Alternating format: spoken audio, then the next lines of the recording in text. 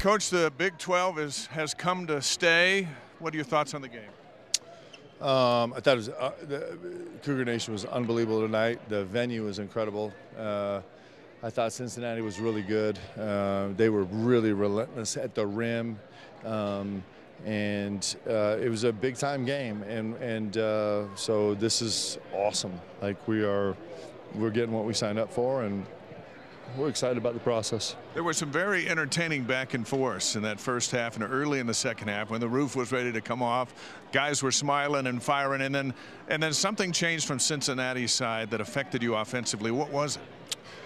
Well, they really spread the floor, and they really did a great job getting to the free throw line. They got to the free throw line really consistently. It slows down the game.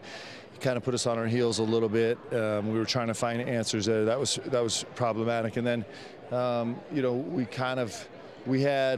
a little bit bipolar in the second half in terms of having some really forceful plays where we were kind of creating offense out of hard cuts, getting paint touches, and kind of moving the ball.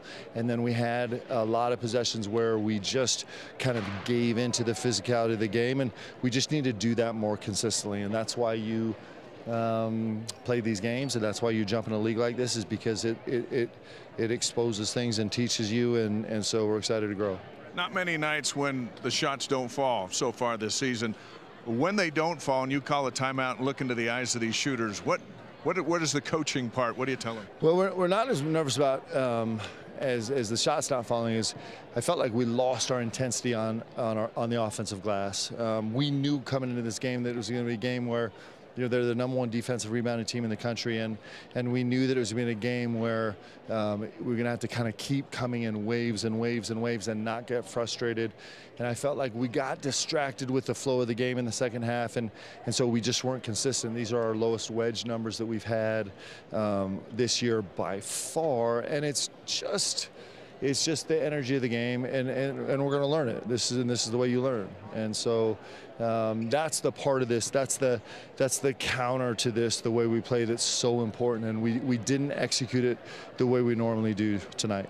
After Trevor-Nell's 9th three-pointer, you went to the bench for a break. Stayed there for a long time. Did he stay too long, or was it just the rotation? No, I thought Trev had a great game. I thought he was really special. I thought he was really special on the defensive end. I thought he was special bringing energy.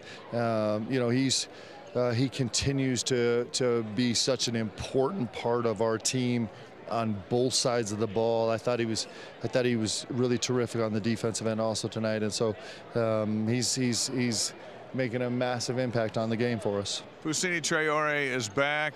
You weren't sure what you were going to get out of him. What did you like that you saw? Well, it's just comforting to have him in there. He still doesn't have his feet or his legs back, but it's going to come back quickly, and we really need him. He's going to be really important for us, and you know, we'll kind of work him back into what we're trying to do, and it's exciting for us to kind of be approaching a space where we're close to full strength. For the first time in a long time, you got a game on Tuesday night. You got Baylor, road trip. These next few days are critical. It starts with a day where you don't practice at all. Yeah.